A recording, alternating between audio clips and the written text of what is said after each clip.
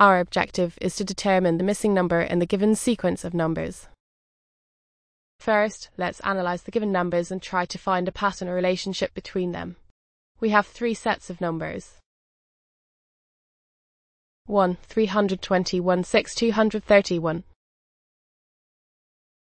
2. 555 285. 3. 29 19 31. Let's look at the first set. 321 6 231. We can see that the difference between 321 and 231 is 90.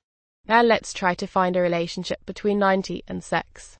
90/6 equal to 50. Now let's look at the second set. 555 285. The difference between 555 and 285 is 270.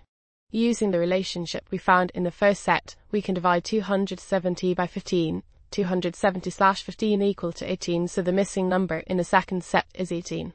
Therefore, the sequences 321 6 231 555 18 285 29 19 31. The missing number is 18.